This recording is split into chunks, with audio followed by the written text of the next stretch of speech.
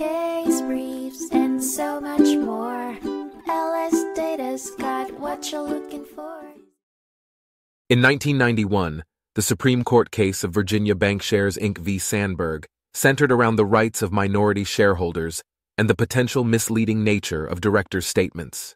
The case began when First American Bankshares Inc. FABI proposed a merger with its subsidiary Virginia Bankshares Inc. VBI.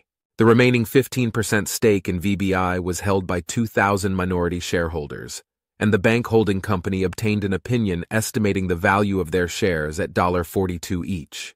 The board approved the merger at that price and solicited the minority shareholders, stating that the proposed price was fair.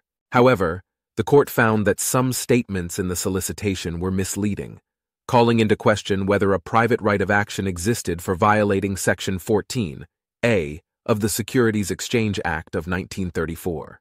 The Supreme Court ultimately reversed the judgment of the Court of Appeals, finding no indication that the proxy solicitation led to a loss of state remedy for minority shareholders. This decision was based on the theory of causal necessity, which identified the essential character of a proxy solicitation that would prevent a minority suit against a merger.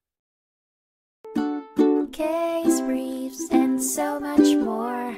LSData's got what you're looking for. Visit lsd.law, elevate your mind.